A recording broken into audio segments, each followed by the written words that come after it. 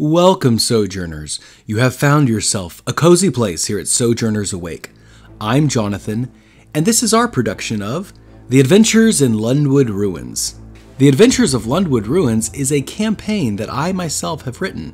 You can find it for purchase at www.sojournersawake.com/shop. And I tried it out with a couple of my friends. This is a first-time Dungeons & Dragons experience with brand new players. And I think it went really well. The adventure begins as a classic rescue situation deep within the mountains, with plenty of adventure and of course conflict along the way.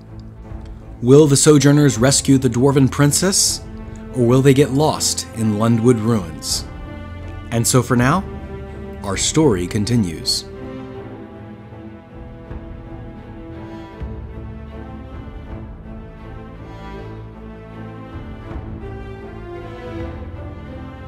And so for now, our story continues. The captain of the guard stands impatiently in his office. He looks out the window over the citadel of Andorra, nestled in the mountains on the kingdom's western and southern border. Papers requesting immediate military aid litter his desk. A nervous scholar fumbles through his books while adjusting his oversized spectacles and wiping sweat off his tangled hair. Mariella, you stand in the room waiting for the captain to speak.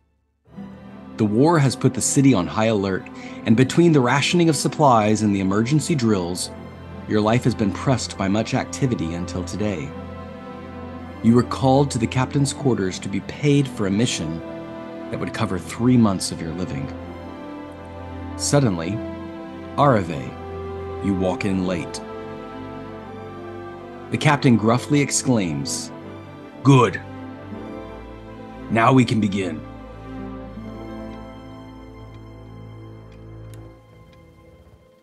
He looks to each of you and introduces, "This is Djakovic, a scholar of Andorra. Djakovic, if you would please explain to these two mercenaries why their aid is being requested. Do so quickly because my time is precious." Djakovic sits up and says, "Well, yes, exactly. We have received a couple visions that the first female dwarf has been born, spawned out of the mountain in the first time in 500 years. And, you would know this could be quite important because the dwarven people have almost ceased to exist, nearly gone extinct, and this dawn of the female species would mean much for the dwarven people. And but the only problem is she seems to be some sort of stasis, some sort of limbo, and the reports and the spies are very fuzzy, and the visions are very unclear, and so we are requiring you to go in and investigate," and the captain interrupts, "and prove that these theories are correct. I do not have time to be sending whole squadrons of soldiers to go gallivanting through the mountains to God knows what horrors lie in the Lundwood Mountains. But we can afford to send 3. The scholar then pipes up, "Who's the third?" The captain acknowledges. The scholar says, "Oh, no, I am just a researcher. I don't think that I should be the one to go."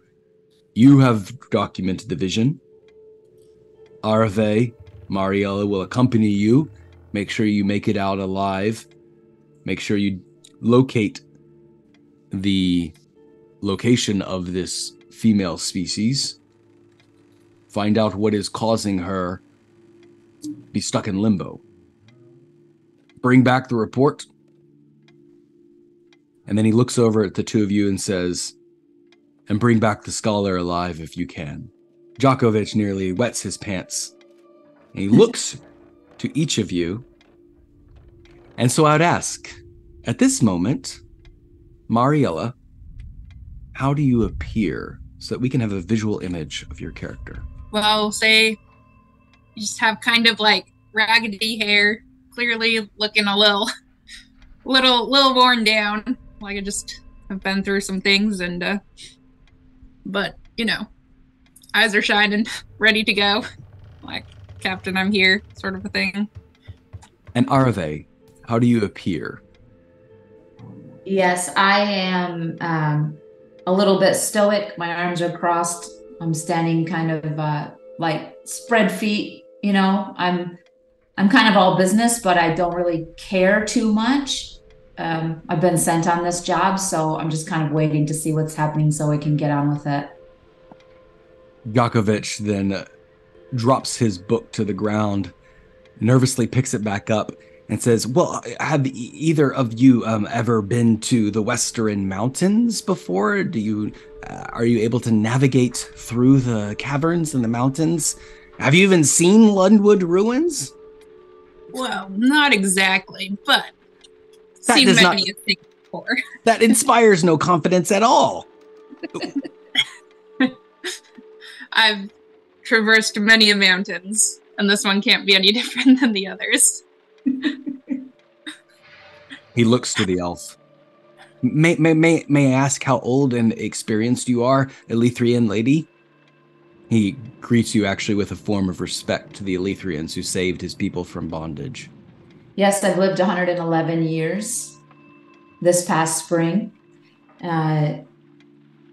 I'm known among my people as able to withstand many trials, and I've seen several wars, and my durability has caused me to gain the respect of the council that sent me. So, at this moment, he looks to each of you to see which one will inspire the most confidence in this nervous scholar. So each of you will roll a charisma check. The highest number is the winner. This is the 20, D20. Yeah, Chunky Boy, first roll of the game is just to see who is going to win over his favor. So I have an 11, but I have a +2s. Is that right? Yeah, indeed. So 13. 13. And I also have an 11, but I have -3. And that's about what I thought. He then looks over to the Elethrian and he says, well, that does make me feel better then. He stands a little bit closer to you, Arve, and says, I suppose with your guidance and leadership, you will get us through to the Lundwood ruins, and you will help us find this dwarf and bring magic back into the dwarven kingdom. This will be nice. And a passing glance looks at Marielle and says, oh, yes, it will be nice to have some protection along the way as well. Don't worry, I got your back. The captain then says, well, then get out of my face and report back as soon as possible. Oh, here. At this point, he looks at Marielle and says, oh, which squadron do you report to again? Yes, I'm in the military. Special very forces. Good. Yeah, very good. Excellent. He sees your badge and he hands you the communication device by which you are able to communicate back and forth through him. It's a small handheld rock. You can add that to your inventory. The Citadel of Andorra sits on the borders, the southern and the western border of Tetherna, so it is constantly being berated on both sides from the wilds of the mountains and the southern kingdom's attacks. Nevertheless, the city is at your disposal, and although urgency is required, you have a few hours to make some final preparations before you go into this dangerous mission. The scholar, Djokovic, follows at your coattails. Arve, how do you proceed? You can come with me. What's his name? Djokovic? Djokovic. You can come with me. We need to get something to eat. But don't get any ideas. You're carrying your own books. Of course, I wouldn't dream of it. Yes, there's actually a special turkey place over here. They sell dried turkey that we could bring along and everything. I could store in my pack and everything. I had an iron ration once. It was mostly just fat and protein, very greasy, hard on the stomach. But I'm sorry, am I boring you? I tend to talk a lot about it. I haven't been around an Elethrian in a very long time. And I was wondering if we could possibly steal away a little bit, perhaps when Marielle is keeping watch, and we could talk about some insights that you might have into the universe. I would greatly love to sit under your tutelage. And at this moment, he's buying the turkey legs, just talking to you and jabbering on. Yeah. That food sounds fine for you, but I've brought my own sustenance from my people. Oh, fantastic. Yes, I wouldn't expect a proud Elethrian to be squatting down to the low likes of these fine turkey legs. Hey, man, these are good turkey legs. I think they look great. Mariella, you can add 10 turkey legs to your rations. Yes. And Arave, what special foods would you bring? You can bring 10 of them. I would bring a special flower juice that only takes a couple drops to rehydrate me. I have a vial of that. I also have dried petals from the same flower to use as seasoning. I love that. Oh my gosh, that's great. And I have to think of 10 things. No. You have 10 of those. Oh. That's great. Yeah. Oh, okay. Well, that's only seasoning and liquid. But I love the efficiency of it. That's very cool. Yeah. Okay. I'm stealing that for sure. Okay, great. I'm gonna give you a luck token for that. You just invented a new food. Perfect. Yeah. All right. And Mariella, how do you respond? How do you proceed and make preparations before your adventure? Well, I got my turkey legs. Gonna sharpen my sword. Probably need like a tent or something like that. Tent?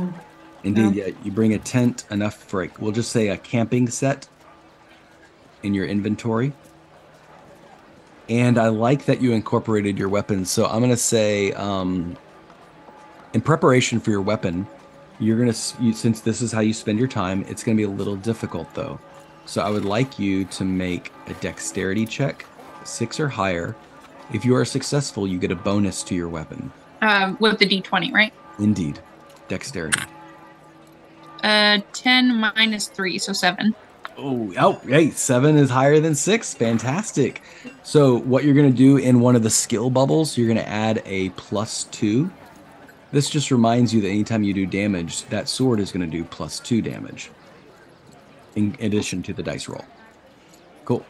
For both of my swords or just one? Well, I guess they fight together, huh? Yeah, for both of them. It's like...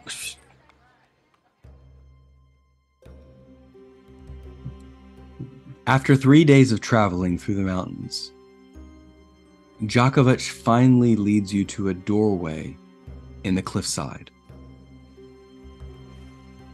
Your ponies are gathered nearby with your supplies required for a mountain journey. Djokovic leans up against the mountain out of breath, for up here in the mountains, the air is a little thin. Immediately you see upon this door 4 symbols: a flame of fire, a wave of water, breath from a cloud, and a strong mountain peak. The door is shut. At this point, Arve, Mariella, what questions might you have about this scene so that we may build it together? Has this door been recently opened? As you look around, you can see that the door itself is completely shut. There is no sign of dirt being disturbed. There's no sign of breaking and entering at all. Mariella, what is your question as you perceive? And you're kind of taking in the information right now. Just because I simply didn't describe it doesn't mean it's not there. I just simply stated what's obvious. Let's see how curious you are. What question? Is this like a portal? Is this a portal? As you look around, Mariella, that might be difficult for you to guess. So I would ask you to make a wisdom check. I don't know if you would know what a portal looks like. 1 + 4. A natural 1 + 4. So it's a natural 1, means you don't get to add any modifiers. That goes the same for a 20. Oh, too bad. 1 is automatic danger, and so here's what happens. Interruption. Mariella, you go to investigate this, questioning in your mind, wondering if this is some kind of portal, when suddenly this dark, heavy green gas begins to seep around your feet.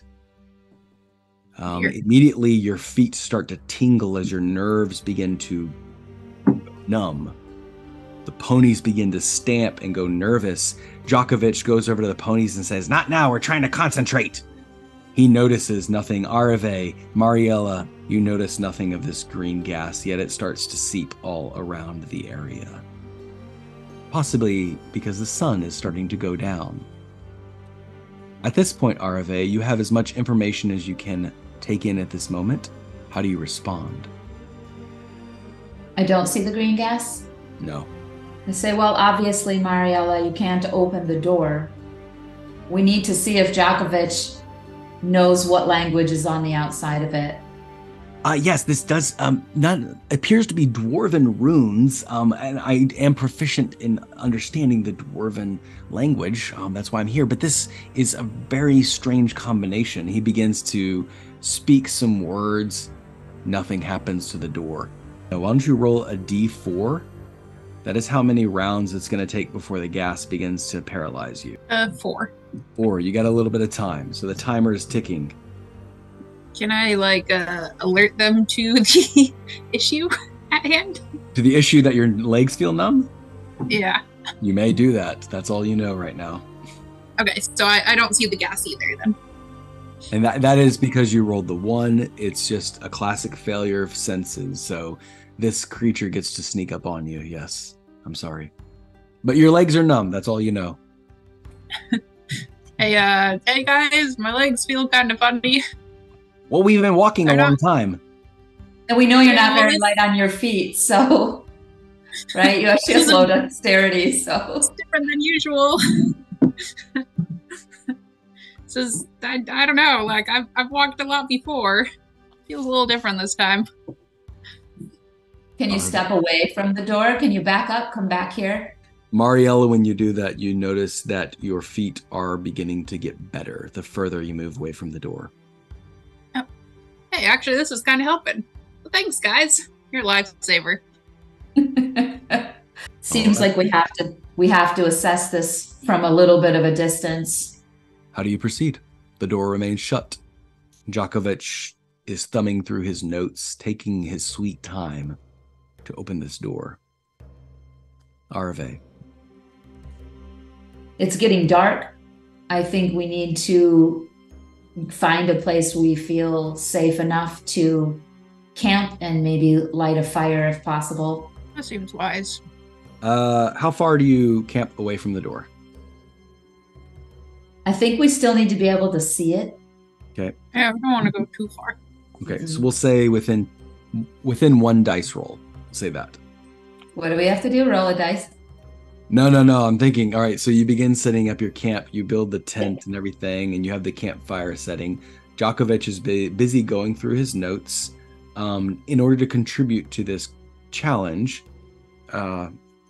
Mariella, how would you proceed? I mean, Mariella's kind of curious that if she walks close to it, if her legs are going to go numb again. So, yeah, I walk close. Mariella, you start walking over there, and as soon as you get to the door, you see, let's see if you can get it. Make a wisdom check. It needs to be a 12 or higher. 11 plus 4, 15. When you see the runes, suddenly it clicks in your mind that spoken words would not do it all. This requires some sort of physical element to be bonded with each symbol in order to open the door. It's in fact rather quite simple. As this revelation comes to your mind, you suddenly feel your legs becoming numb once again. In order to keep from passing out, you have to roll a constitution check, 12 or higher. 6. Mariella, Oh, Mariella, you suddenly have this realization, and then your body just goes limp, and your whole body begins numb and tingling. You are unconscious and vulnerable. Arve, how do you respond? Can I do a magic? Yes, you may. Is it a waste to do a magic right now to create some light so we can see better what's going on? Well, you did see Mariella just collapse in front of the door. Right. Yep. If you want to bring light to the situation, absolutely, that will affect it. Okay, I'm going to go ahead and do do my light magic. Yeah, roll to cast. D20, 6 or higher. Yeah, the D20. I got a 20. A 20? Hmm. Awesome. You get a point for that, by the way. Good. Yeah. Oh, Mariella, you get a point too because you learn from your failures as much as your mistakes. So that natural 1 was 1 point. When you stand up, this elven woman starts, you stretch out your staff in your hand and you command light to fill up this campsite. It's like a giant spotlight comes out of nowhere and illuminates the door, shining and glistening on the respective elemental symbols. You see Mariella completely lying down in this low-lying green gas that is now seeping and creeping all around her body. The ponies have also begun to be slumbered as the green gas has snuck into the campsite. And because you rolled a 20, I'm gonna say that you see there is a troll who is lurking in the corner of the mountains waiting for the paralyzed victim to fall asleep. So he passed gas. That's what happened. That's his weapon. That's how he waylaid unsuspecting mountain victims. Indeed. I have 5 sons, okay? I can't help it. And that's Dungeons and Dragons right there. A long series of puns and potty jokes. Okay, but I want to know, is he surprised by you? So, Arave, you're going to have to roll a d6 and add your initiative bonus. You have to beat a 2. Yeah, so I rolled a 4, so I have a 6. Nice. Yeah, you are not surprised at all. You have the upper hand on the troll. You see that he's lurking creepily in the corner, and he's eyeing Mariella at this moment. But as soon as the light brightens up, the jig is up. It's no longer a sneaky thing. He looks hostile, at least creepy in the most. But it is your turn. We have entered into combat. And Mariella is down, who's the fighter. So. Right. Go, team, go. So how do I do combat? What do you want to do? This troll is going to take Mariella if you don't do it. But he is definitely like, I mean, he's been lurking in the corner and you just flipped on all the lights. So it definitely has startled him. It startled him for a minute. So it's kind of random as to what's going to happen, but you at least have the first initiative. And Djokovic is going to go immediately after you. Okay. So I'm going to grab Mariella's sword. Nice. And not try to like attack him maybe, but just let him know, like, if you don't back off, you're gonna get it. I like it. I like it. You rush over and grab the sword, sticking it towards him. And I would say you're not in close reach. You are pretty far away from, like 10 feet away from each other, and he's kind of up on the mountainside. He's got a rock between them, but you've got this like blade pointed at him. I want to know, does he think he can take you? You're gonna have to roll a charisma check. It's gonna have to be a 12 or higher. And that's off the d20. Yep. I got an 8 plus 2, so it's only a 10. 10. He looks at you. He looks at Mariella. He looks at Djokovic, and he is not convinced. He is snarling and spitting, and you can see that he also has something in his hand, a large, sharp rock that he's ready to throw at your head. Djokovic's turn. I think Djokovic is going to hide. Oh, shoot. All right. Djokovic is going to squeal. He's going to hide. He's going to duck behind and say, "Oh no, there's trolls." He says, and then he's going to say, "Mariella, wake up." At that point, Mariella, it is your turn. Will your body be able to shrug off this horrible paralytic gas? You have to roll a Constitution check, 12 or higher, to wake up. 16 plus 2. Yes. You're able to fight through the paralytic gas. You realize this horrible troll fart has knocked you down. You see Arave standing over your body with one of your blades in your hand, and you see the horrible, snarling, green, ugly, boarded face of a troll lingering over you. And it is your turn. What would you like to do? Well, I'll pop up and bring my other sword out, and we'll try one more time to scare him off. All right, roll a charisma check because you've come back from the dead. I'm going to make it a 9 or higher. 5 minus 3. Oh. I don't know if we're the right people for this job. All right. What'd you I feel score? like I should have just attacked. Yeah. What'd you score? 2. A 2. Okay. Here's what happens. You stand up and just yell and scream, holding one blade, but your legs are still a little wobbly. So you just collapse to your knees a little bit, and you're still shaking a little bit. The troll is not convinced. He thinks he can take both of you. He is probably about 8 feet tall, and he's just going to gamble. So he is going to jump down. I think he's going to attack Arave first. He's very much aware that you are a caster, and he doesn't want any magic funny business on his hands. So the way I like to do D&D is let you guys roll as often as possible. So instead of my monsters rolling to attack you, I tell you what the monster does, and then you tell me how you respond to defend yourself. So the troll jumps down. He's actually he's gonna jump to his feet. He is now in close reach of you, but he's gonna throw the rock at you, Arave. Big old chunky, sharp rocks at your head. How do you respond to that? I am going to... Did I lose 1 inertia point when I cast that other spell? Yes. Do I have to keep track of that? Yes, please. I'm going to use my light power again. Okay. To make him blind. Nice. All right, so roll to cast intelligence. It's going to be a 12 or higher, though. You're in combat. 5 plus 1 is 6. Ooh, the rock hits you in the head instead. You lose your inertia point, and you're going to take rock damage. Lucky for you, it's only a D4. I'm going to roll the dice. 3 points of damage as it strikes you across the face. He is going to use his second action. He's going to run over, and I think he's going to backhand Mariella off to the side to get that pointy blade away from you. How do you respond to that? You going to parry off? Yeah. So use your strength then. 12 or higher. 12. Nice. On the dice, because you used a weapon, you get to roll damage. Roll a d6. 4. He takes 4 points of damage. He is 4 out of 15. Grazes across his hand. He shrieks back as he's tried to hit you. And he is still engaged at this point, but it is now round 2. Arve, your turn. So I didn't blind him. It didn't work. That because I rolled so low. Yep. It's like the spell... Yeah, and I ruled that the rock actually hit you, and that's why the spell didn't go off. So Got it. Okay. And then how do I gain inertia back? Sleeping. Meditating, sleeping, studying. Yeah. When does that happen? How do you decide to do that? You are the one who decides? No, you tell me. I mean, I think right now would be a bad time to do it, but I was gonna lay down and go to sleep. I got hit in the head. I just woke up. It's your turn now. Yeah. And typically, I mean, in the wild, you'd have to find like a place that is comfortable, safe. You know. Got it. You can sleep in dangerous places, but you'll take points of trauma, things like that. Oh, okay. All right. Okay, it's my turn, and It is now your turn. Yeah, he is close range to you both. Djokovic is just kind of hiding somewhere.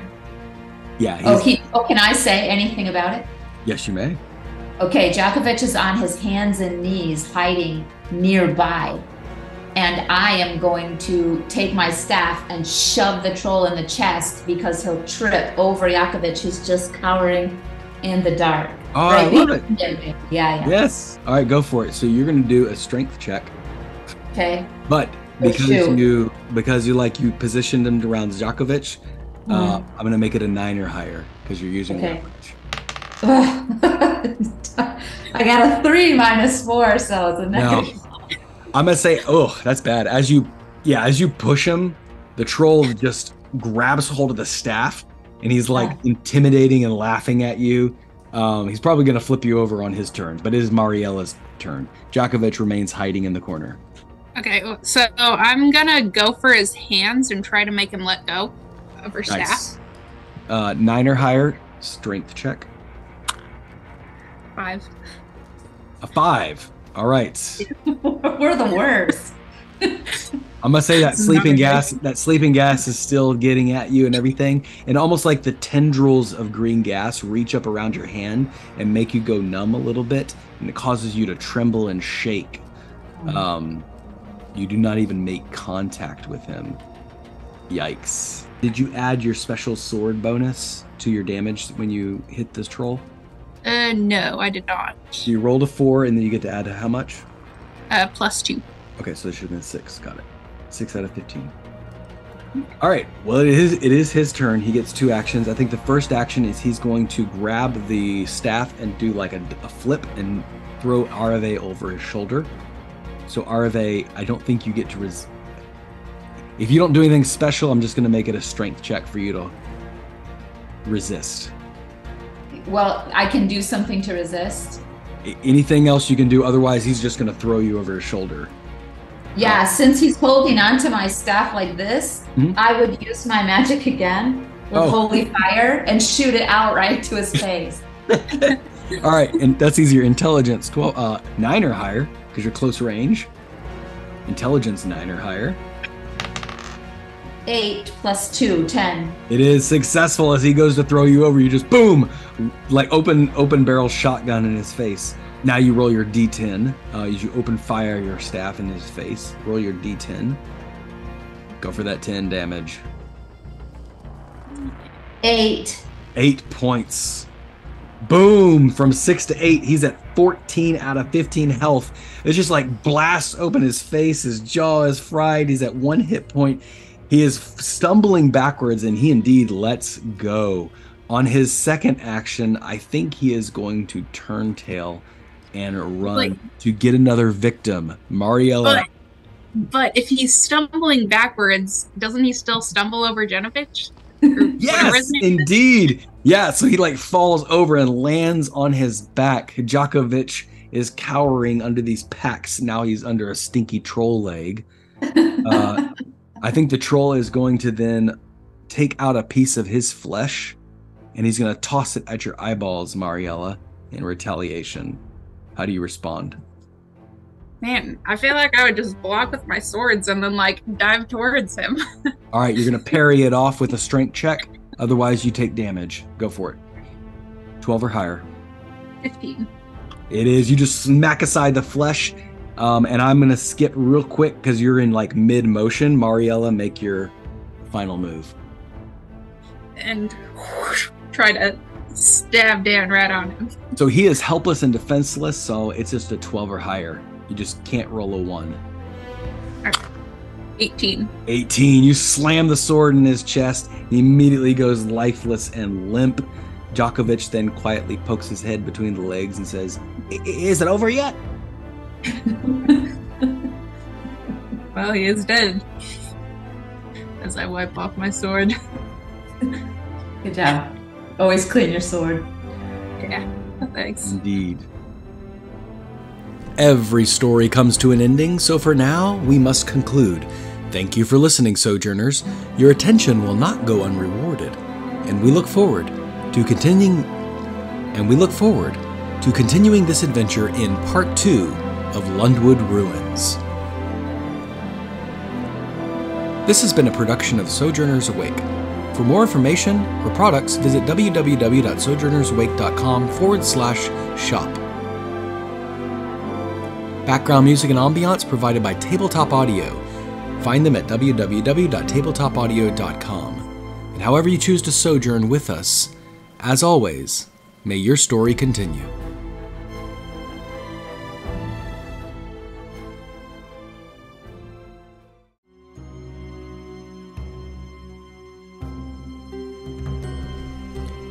The Adventures of Lundwood Ruins, Part 2. We continue the story. Man, I feel like I would just block with my swords and then like dive towards him. All right, you're going to parry it off with a strength check. Otherwise, you take damage. Go for it. 12 or higher. 15. It is. You just smack aside the flesh. And I'm going to skip real quick because you're in like mid motion. Mariella, make your final move. And try to stab Dan right on him. So he is helpless and defenseless. So 2 or higher. You just can't roll a 1. 18. 18. You slam the sword in his chest. He immediately goes lifeless and limp. Djokovic then quietly pokes his head between the legs and says, "Is it over yet?" Well, he is dead. As I wipe off my sword. Good job. Always clean your sword. Welcome, Sojourners. You have found yourself a cozy place here at Sojourners Awake. I'm Jonathan, and this is our production of the Lundwood Ruins. A few friends and I got together and decided to play through the Adventures of Lundwood Ruins. It's a wonderful campaign setting that I wrote and which you can purchase at sojournersawake.com/shop. And while you're here, I'd like to introduce a little mechanic that I use in the games to make combat more exciting. It's called the auto win and the auto fail. If I ever determine that it is a surefire thing for someone to succeed, I will simply have them roll a 2 or higher. You can guess that the only way to fail is to roll a natural 1. And this honors the timeless natural 1's demise. But still, in this case, the character Mariella was going to jump onto the vulnerable troll and stab it right through the heart. I determined as the game master that this was completely an auto win, and so I asked her to roll a 2 or higher. Of course, she rolled an 18, and it is certain that she was successful as the sword plunged deep into the troll's flesh and it died. The flip side to this is if there is an auto fail. If a character is attempting something that is nearly impossible, I ask them to roll a 20 or higher. The character has to roll a 20 on the dice. This allows players to attempt things that are otherwise impossible while still having a very small chance of success. Try this mechanic out for use in your games. And so for now, our story continues.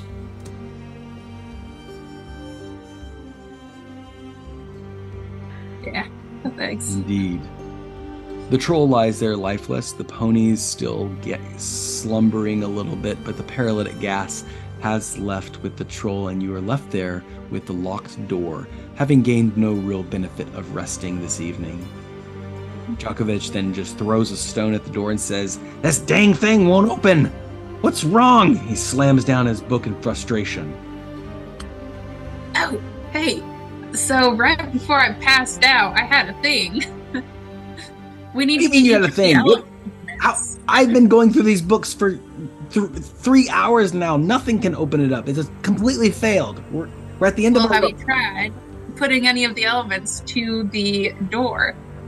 One that it belongs to. Okay, I have read that children's book before. It cannot be that simple. Well, have you tried it yet? Of course not. It's ridiculous. Can I just grab the dirt next to me and chuck it at the mountain? As you do, you throw the dirt at the mountain and the light begins issuing up, and you actually hear like a deep dwarven baritone voice issue from the door. Djokovic's mouth just drops open. That was what I was expecting. See, I told you. What? Well, what does this mean? He starts looking for more supplies. Yeah, so we need water. Do we have water on us? You do. You have a canteen on your side. Tossing the water on the wave, that opens up. Rich tenor sings out in a harmonious tune. Yeah, this is beautiful. Wait, what are the other ones? We need fire and then Fire and a cloud. And a cloud. Can you summon a cloud?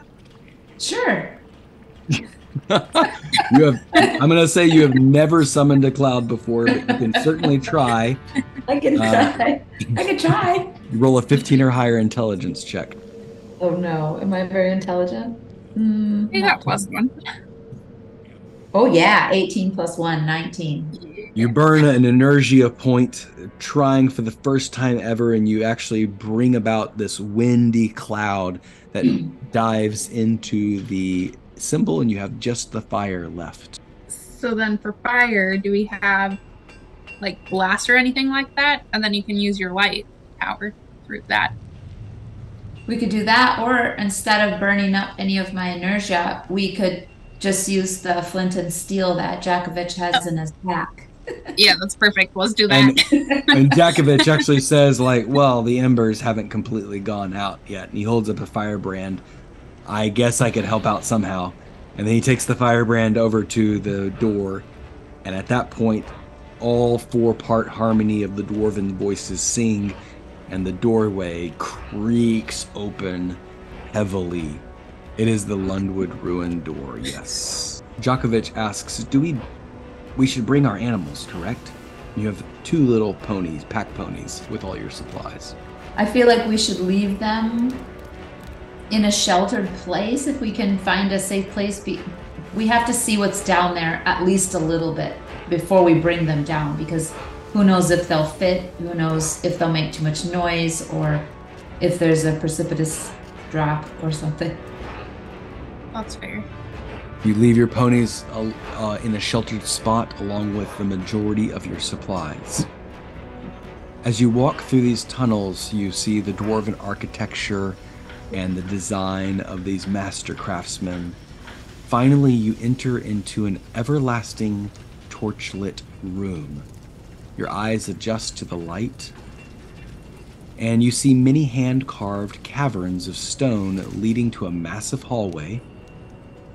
This giant hallway is guarded by a large stone dwarf who raises a hammer over this pathway.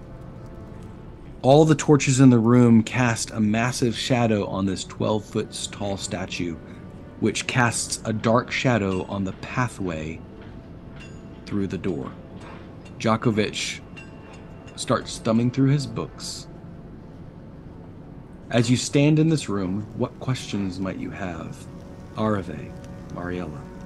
Do you have anything in your books that show what this place is?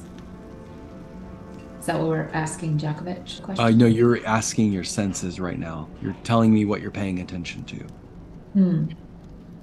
You walk into the room. It's a nice square room. At the end of this square room is a massive 12-foot hallway, but there's a large 12-foot tall dwarf with a hammer over the doorway. Oh, I see.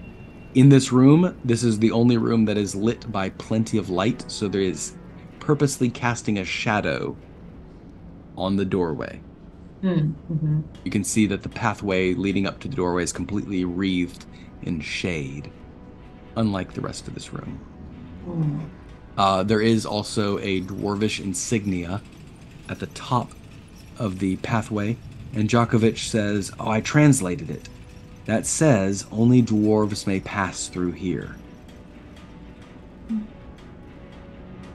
So Arve, what do you pay attention to? Well, I want to know what's in the rest of the room. I want to know if there's anything around. So are there any other statues, or are there any crevices in the walls, or any other doorways that we're not seeing that are maybe small, or trapdoors in the floor? Yeah, as you look around this room, you immediately notice that there are creature-made crevices in the walls. Something slimy and sluggish has been passing in and out of this room, leaving a sticky residue on the floor, spiraling around. As you get closer to the slime, you notice it has a very acrid, demonic stench to it. Mariella, what do you pay attention to? Can I tell if the dwarf is enchanted or something? Immediately you know, and you've probably seen something like this before, this large stone statue is triggered to slam down. You can see that there's a hinge on the hammer. As you pass your hand through the shadow, the hinge starts to move. Djokovic then calls out, "I wouldn't do that if I were you. Last time I checked, you're not a dwarf. We've got to figure out a way to get through that shaded hallway without triggering a 2-ton sledgehammer on top of your head." And then he shows you a sketch in his drawing, and there's these splattered remains. Now that you're looking at it, there's bits of bones at the floor, crushed, ground. And they really captured it all, didn't they? So I think our only way might be to go into one of those crevices instead. How big are these crevices in comparison to us? Can we crawl through them? You could crawl through them with great difficulty. You see that they're pretty bad. They're very rough and uneven, but a good sledgehammer to the wall will reveal a little bit more of a tunnel. Indeed, you could crawl through it. Could we use the ponies in any way to Once the dwarf hammer was triggered, is there room to get around it when it's down? Like if we sacrificed a pony to put a pony in, let him get smashed, and then when it was down, we could scoot around. As you study this, you see that once the hammer is down, there's no way to go around the hammer because it fits perfectly in the door. But one could easily climb up on the hammer and then hop off on the other side. It would be about a good 10-foot climb. Bones? Yeah.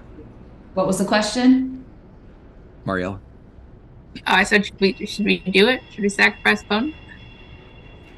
How soon does the hammer go back up? How much time would we have to climb over? Oh, we have 2 ponies. You haven't tested it yet, so I will let you do an intelligence check. Do we even need to trigger the hammer, or can we just climb up the back of it and pop over? You could not. The only way to get through the door would be go through the door. The statue and the hammer are on the side of the door. We probably can't trigger it by just chucking a coffee cup or something. If you try, no. Okay. Yeah. Maybe we can get one of the slime things. Sacrifice that instead, then we don't have to lose our pony. You do notice that there is no slime around the shade, Mariella. They don't go near it. Mm-hmm. But can we take the ponies with us if we... I mean, what are we going to do with them if we don't... are they any use to us anyways? Can we take them? They can't... Even if the hammer goes down and we climb over, the pony can't climb over. What are we going to do with the ponies? Unless we go back out and go somewhere else. Are we going forward? That's true. Well, wait, do we know how deep this is? Is this is this a cavern that we just go in and we'll get something at the end and then come back out? Because in that case, we'll get, it'd be nice to have the ponies to get back. Mm-hmm. But if it's a cave that actually goes to a different place, then yeah, there's not much point in backtracking for them. Mm-hmm. So we're hopeful because it's dwarvish. Mm-hmm. But we don't even know if this is where we need to go, right? I mean, we just kind of happened upon this place. Djokovic says, no, this is certainly the place that we were supposed to go. It's somewhere near the end of the temple. And if my sketches are correct, the blueprints tell us that, yes, we were on the right path. So then this is a temple that we'll, come back out of after. It is... We can search for more exits. That is possible. But this is a bottlenecked area. That is indeed true. And it's very typical of dwarves to put this level of security in their system. That way they could pass through and bring their guests in their own shadow. In the shadow of the dwarves, you are safe, as the saying goes. Mm-hmm. But unfortunately, we don't have one. Could we catch a rabbit or something? We could try, but it has to be a living thing to trigger the trap. How does it know if you're a dwarf? Is it very discerning? Could we cut off the pony's mane and tail and make beards? I have no idea. We could try. We could find a rabbit. We could make a bearded dwarf. Bearded rabbit. Send our bearded rabbit through. Yeah. Good luck. Yeah. I think it's worth a check for if there's anything else living that we can sacrifice before we resort to the ponies. And then if we can't find anything, let's use them. If we go to the door, does it stay open? Can we go in and out of the door that we just came in with no problems? Yes, you can. All right, Mariella, you go searching for a living creature. Roll a wisdom check to see if you can spot one in the middle of the night. 11 plus 4. You indeed 50. Are successful. There's a small goat with a beard. Perfect. You see that it is within your clutches. You're able to lasso it and carry it desperately away back into the corridor. At the top of the hour, Mariella, you bring back this bleeding goat. And Djokovic makes a joke about some scapegoat or something like that. Oh, come on. Should we sleep? Yeah, that's probably a good idea, because we want you to be at your best. Yeah. Well, there's slime things, so that seems Yes. like we don't know if they're Right. dangerous or not, unless Yakovich knows something. Arave would know they have a demonic quality to them. Mm-hmm. Yeah, I don't like the idea of sleeping with something that could be as quiet as something that is slimy. That seems like a very quiet, creepy thing. Yeah. So I'd say we should sleep out. In fact, we could go look over where the troll was sitting, because maybe he had like a cave or like a little dwelling over there that we could use now that he's dead. Was he dead or gone? He is dead, yes. Yeah. Yeah, that's smart. As you move out through the night, I'm going to say it's about a good 2 o'clock in the morning. You're starting to get pretty fatigued. As you move up to that cave where the troll was, you indeed see that there is a natural cave that smells pretty terrible and has been decorated with various skeletons in a makeshift tea party around an old casket, old beer barrel. And there is a sack of supplies the troll has collected. Otherwise, you search around and see that the cave is naturally empty from any kind of beast, except for a few bats in the belfry. So what we can do is take some of my flower petal seasoning and everybody can rub it in their nose, and then that will stop them from having to smell the bad. I like it. Yeah, sacrifice 3 of those petals. 3 out of that's good. Yep. And you won't be vomiting throughout the night. Yep. Each of you Does Yakovich need one? Because don't dwarves have like a bad sense of smell or something? I'm not a dwarf. Oh, wait, what are you? We'd be in good shape if he was a dwarf. Yeah, if I was a dwarf, I would have gone through the hammer. I'm fine. I'm just a regular old guy, 35 years old. Short, I think. I am short. Easy mistake. I am not that ugly. Like charisma is showing. You're good. All right, each of you sleep. You are out in the wild, though, so it's going to be a rough night.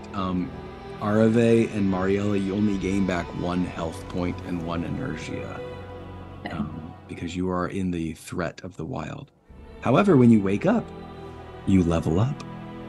So, I'm going to randomly give you up a nice new skill, and hopefully it's applicable. If each of you would roll a D100 and announce your results.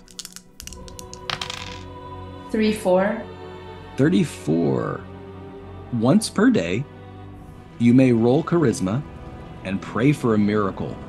Being a Lethrian elf, you would pray to Elethria, the elven goddess. She is a star in the sky. So that's one of your features now. You can just call forth on her power to just like get you out of a bind. Your god is strength. Yes. All right, what'd you get, Mariella? 39. 39. Your weapon effort is maxed out to +5. That means your sword does a minimum of 5 points of damage. That's cool. All right, you wake up, and after some rest and recovery, it is now bright and early in the morning. You satisfy yourself with a ration to stay healthy and strong. You proceed back into the room where the hammer is with your goat. And I'm going to ask the Oracle, because I don't know the answer to this. Are there demon slugs in the room when you arrive? I just roll the D6 because I don't know. We're going to find out.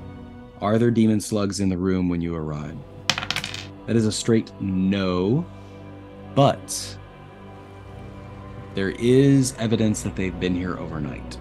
Slime is a little more sticky, and you notice that there's like black webbing, something like a cocoon that has been planted on the wall nearby. Otherwise, the hammer is there, the everlasting torches are still casting the shadow. How do you proceed? So, do you think that we should, like, get rid of this demon slug cocoon thing? Can we grab the torches and light it on fire? Bad idea. The torches do not remove. They are stuck to the wall. Can we build our own torch? You may do that, yes. And you can use the torch as well. As you light it on fire, it shrivels and squeals and issues out all these dark profanities. I need each of you to roll charisma or take a point of trauma as you hear the cry of the abyss. 12 or higher. I got a 12 plus 2. You are able to resist these horrible profanities. Mariella? 8 minus 3. But this horrible language like seeps into your mind and racks you with guilt and shame and fear, and it's just the most awful thing you've ever heard, so you take a point of trauma. And we'll take another point of trauma if you encounter this demon again that you have burned. You hear something. I think he'd probably be happy about being lit on fire and be like, oh, this is my favorite. You know, like, help. It's like where he's at home. Just like, thank you. I'm so happy now. Okay, sorry. Djokovic shrugs his shoulders. Mariella, you have a sense that someone is watching you along your shoulder. That doesn't feel great. Well, the shadow lies there. How do you proceed? Sacrificial goat. All right. You lead the goat through. It walks in the wrong direction. You lead it back over, and suddenly the hammer falls and the goat is splattered. Run! We should have prepped for this. Yeah, we should have. I thought about that. Well, is this a test to see how long it stays down, or are we just going for it right now? You know, that's probably smart. Let's test that. You don't know. It is down. It is down. So. But we'd have to get another creature to try again if we should just go for it. Yeah, let's just run and jump, and worst case scenario, we die. All right. You have to get up over, including getting Djokovic over. Yeah. Like I said, he is probably he's not the most acrobatic. This is going to be a dexterity check for you to leap up the 10-foot ledge and grab on with your fingers. It is difficult. 15 or higher. 20. Arve, you leap up gracefully and lithe like no problem. Do a 3-point landing on top of the hammer. Mariella. 4 minus 3. Wow, that's yikes. Mariella, you actually trip and Djokovic is like, hey, wait for me, and the pendulum like knocks you forward and you smash up against the hammer, and this round you have not made any progress at all. Arve, the hammer is still in place. Yes. You can start to see the hinges starting to move. It's going to be close. And I'm going to say, Arve, once you're on top too, you can now see down the hallway that it's smooth sailing and there's a couple caverns on either side. You're 10 feet up on the hammer. You're looking down at your companions, but the hammer itself is just a simple hop down on the other side to safety. How do you proceed? I don't think I'm strong enough to reach down and grab both of them. I think I'm gonna hop down and go get a dwarf and bring them back because they can walk under and bring friends in. So I'm gonna either force him or charisma him to help me. So there Is that a doable thing? That's awesome, but you know there are no more dwarves in the kingdom. No, I didn't know that. I thought we were going to find some. We're finding the girl dwarf? Yes, because as soon as the female is born, that'll start respawning the tribe. But there's only the girl. There's not other dudes down there. We're just looking for one dwarf. Yep. Oh, I thought there were others. There might be, but you have no idea where they are, and you haven't seen one in. Okay, all right. Okay, let me think. Yeah. I have to jump down on the good side. Yeah? I don't know what will happen after that, but I don't see how I can. You know that Mariella at least gets one more try. You know that much. Yeah. I think we have to try that. I don't know. If it goes badly, we're in trouble. All right, what you gonna do? I'm gonna leap down and the hammer goes back up. Is that right? Or she gets to try again right now? The hammer has not gone back up yet. Nope. I'm going to yell at her and say, can you try again? She can. She can at least try one more time, for sure. You know you have that much time. Can she carry Djokovic too? Maybe. Djokovic will try too, don't worry. Okay, all right. I say you guys got to try again. All right, Arave, you hop on the safe side of the hammer. Mariella, Djokovic is ready to jump, like get a running start and jump up. You are afforded that as well, unless you had something else that you were going to do. Nope, that's right. What I'm going for. All right, 15 or higher. It's a little easier this time because you kind of get the spatial. You know exactly how high to jump, so it's a 12 or higher. I got 10 minus 3. Wow, 10 minus 3. Oh my gosh. Mariella, at that point, Djokovic is going to try. He got a 17. Oh, good. I'm going to say Djokovic gets to the top. Here's what happens. Djokovic starts to jump off on the safe side with Arave as the hammer begins to ascend back into place. Wait, can I run underneath it while it's ascending? Very quickly. Do it very quickly. Here's what's going to happen. You're going to have to roll 10 or higher dexterity check. Shoot. Oh my gosh. 12 minus 3. Oh my gosh. Terrible. All right, 9. You slide in and you're diving into home plate and you skid right past the remains of the goat. You look up and you see the goat head just looking back at you, stuck on the hammer. And it slams down. And Arave, you see the dust settle. And when it settles to the ground, you see Mariella lying there without any of her supplies, except for one sword. Mariella, you are alive. Thank goodness. But you are, besides the clothes on your body and the sword in your hand, you are destitute. Oh, that means we lost our handheld communication device. Oh. We communicated with the guy back at home with that? Indeed. But you are alive. We'll figure it out. It's a good thing you could slide on that goat blood that kind of greased the skids for you. Who would have thought? Hello, Sojourners. This is Jonathan with a brief break from behind the screen.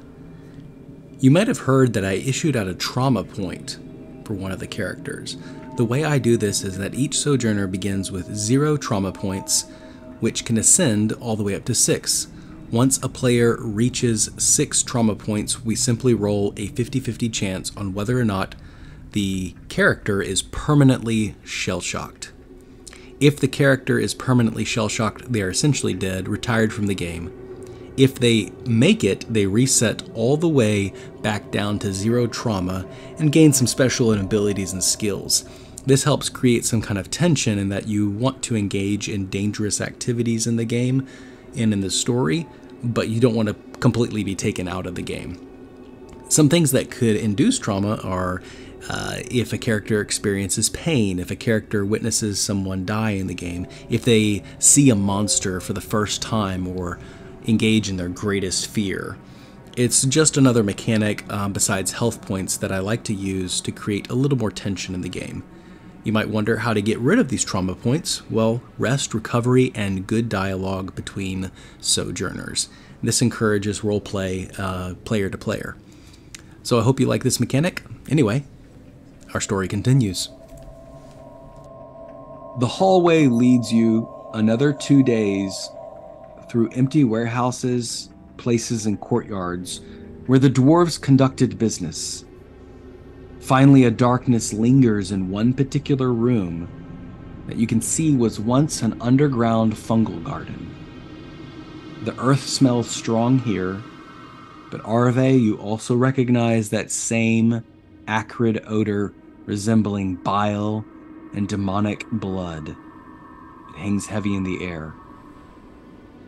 Over in the corner of this courtyard, you can see a glowing red embryo attached to the mountainside.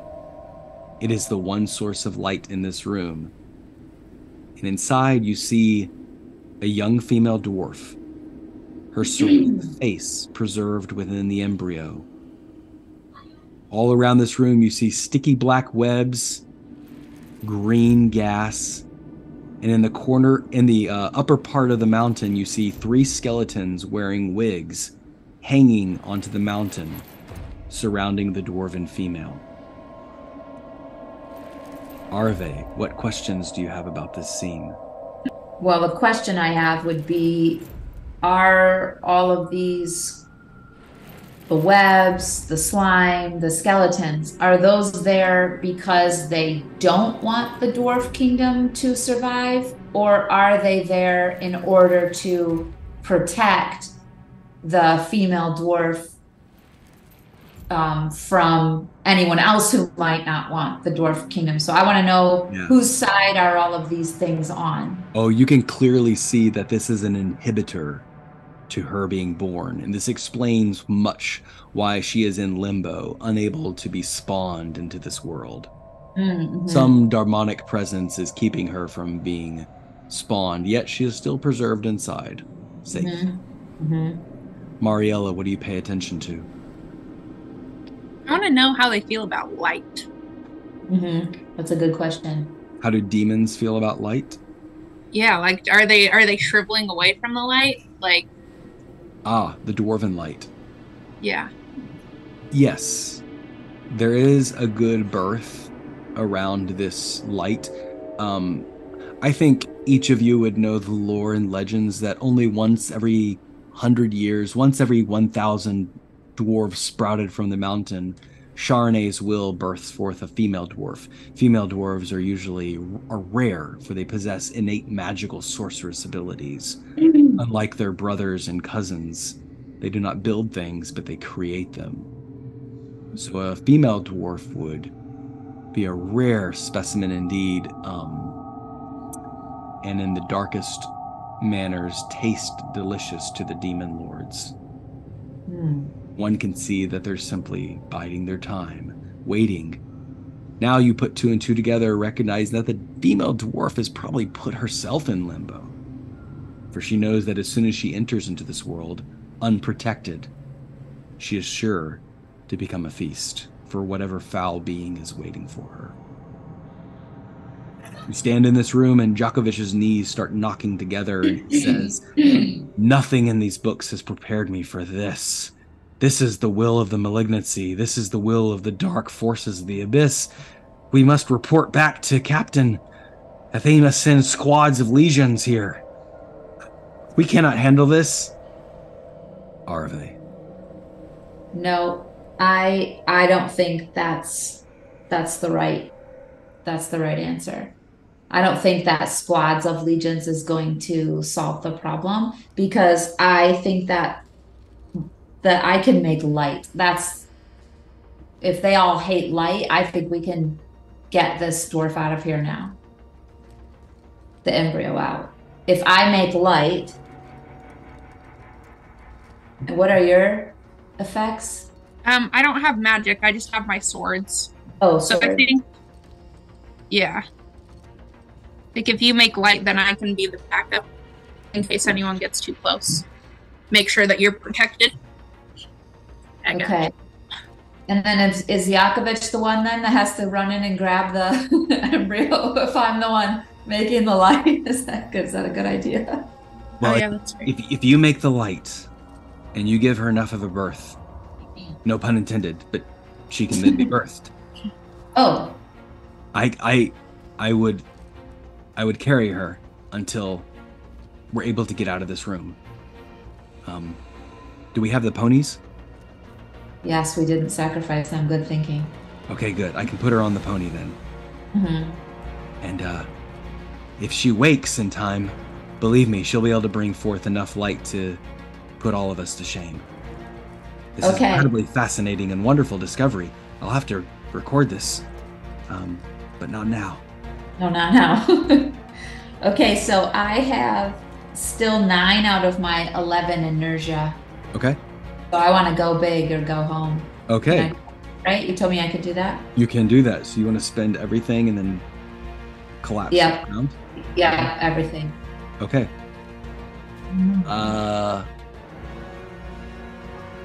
I'm going to say you need at least 40 points. Okay. You're going to roll 9d10. So 9 times the d10. Okay. You've got to get at least rack up 40 points in order to create enough light to give enough to keep the demons at bay. Okay, so this is the d10. Wait, before you do that, Mariella, you start to see these slugs that are have these rat heads popping out of their bodies, nibbling around, waiting for some kind of creature. It almost acts like a shell of rat heads and tails on top of this slug. And they're slinking in the shadows. They're waiting and lusting after this egg. And when they see you, you take another point of trauma, because this is the creature that you burned earlier. However, you see that there are 10 points worth of slugs that you have to slay in order to keep them off Arave. Okay? Okay. All right. Arave? Yeah. First, you must cast your spell. So I have to roll this 10 times? No, just roll a d20, 10. Yeah, roll a d20, 10 or higher. 13. You are successful. The magic begins to channel through your body and your staff. The light builds up. Roll the d10 9 times. Go big or go home. 2. Okay. Somebody add. I got it. Yep. 5, 9, 1, Ugh. 2, 5, 9. Woo. How many That's rolls 39 points. Ah! Was that 9 rolls? That was 8 rolls. 8 rolls. Okay. Yes. So all I need, so I can't lose. You cannot lose. Arave, as you start casting this magic, your body starts to shake and tremble. Sweat pours down your forehead and your lips begin to quiver. Your staff actually just shatters into pieces, but it creates this natural wave of light and builds up in this room. The slugs and demons begin to hiss and spit. They charge at Arave, this angel of light. Mariella, it's up to you now. You have to get a 10 or higher strength check to fight them off. 18.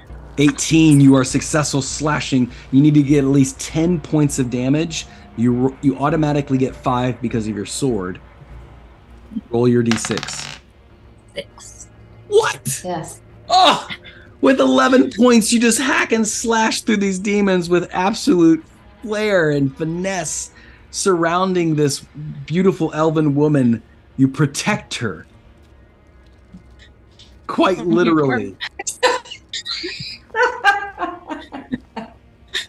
At that point, Djokovic watches as this female dwarf finally has permission to be spawned into this world. Born as a young teenage dwarf, he pulls her out of this embryo and then puts her on the pony and says, "It's okay, we've got you." She blinks, smiles, and he leads her out. Mariella hacking at the last of the slugs, facing her fears and her trauma. Arave collapses to the ground. Oh, right. The light. Can I grab her? You can grab her. You fling her over your shoulder, fulfilling your debt. You race out of the Lundwood ruins back into the starlight, where the sun actually is now blinding, setting over the western hills, creating shadows in the mountains. And you see before you the first female dwarf born in 1,000 years, innately powered by magic. And you are the first to witness her. Arave, your eyes begin opening as you recover from this trauma, fully exhausted and your body requiring rest. Without any form of sending stone, you must make the travel back but you have the ponies to do so, the companionship, and the friendship along the way, and of course, Eliana is alive. And so for now, our story concludes.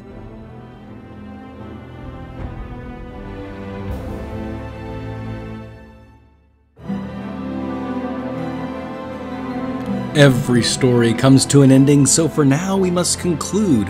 Thank you for listening, Sojourners, to this one-shot tryout adventure, Adventures in Lundwood Ruins.